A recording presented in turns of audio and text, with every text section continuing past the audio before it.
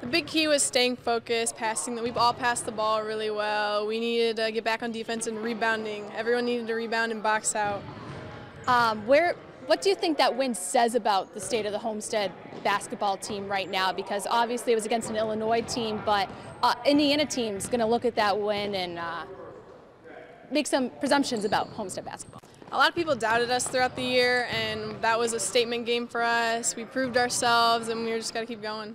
Looking ahead at your schedule, what other games stand out as possible statement games for Homestead? Lawrence North, Carmel, Heritage Christian, those are going to be big games. They have a lot of great players on their team.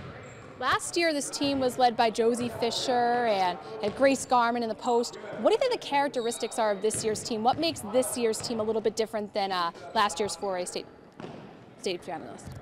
This year's team is very special. We all played together for a while. I mean, we're kind of young, but we're still really good.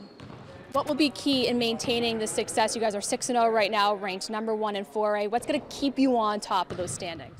We got to pass the ball well. We got to rebound. We're kind of small this year, so we got to rebound really well.